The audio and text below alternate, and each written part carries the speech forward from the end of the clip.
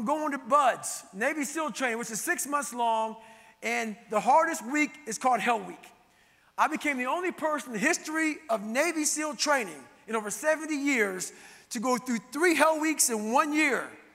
God was testing me again. I was also the 36th African American in over 70 years to ever graduate Navy SEAL training. So here I am. Thank you. I need that. Thank you.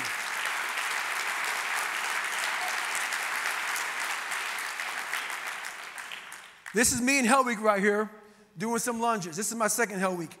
So basically, how I did 3 Hell Weeks, I'll go through this really quick, people, is basically there was a guy there named Captain Bowen. Captain Bowen was an old salty Vietnam vet.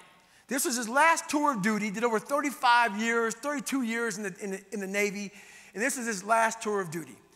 And he believed no matter where you were at in training, we had guys who were 2 weeks from graduation who got hurt and one guy failed something. They rolled them back to day 1, week 1. That doesn't happen to you anymore. It was just this 2 or 3 year period where this guy was so nice, he believed in having you start from scratch. So Hell Week starts on Sunday, ends on Friday, and it's only the 3rd, 4th, or 5th week of a 26-week program. People think Hell Week is all of Buds. It's not. It's just 1 week of Buds, but it's the hardest week. So it starts on Sunday, 130 hours. I get to Wednesday, my first Hell Week, ruptured hernia, stress fractures. Get rolled back to day 1, week 1.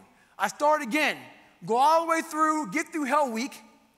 I'm going to start second phase, dive phase, and broken kneecap, broken patella. Roll back to day 1, week 1. Start my 3rd Hell Week in the year, and in Thursday of this Hell Week, we had a guy die of pulmonary edema.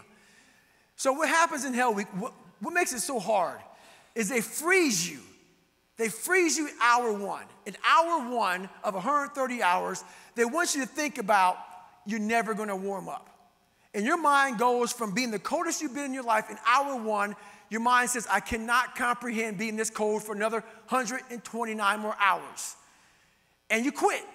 It's those people who ever take these small chunks. You got to take this big thing and break it into small chunks. Those are guys that get through. So anyway, Thursday of Hell Week, the guy dies.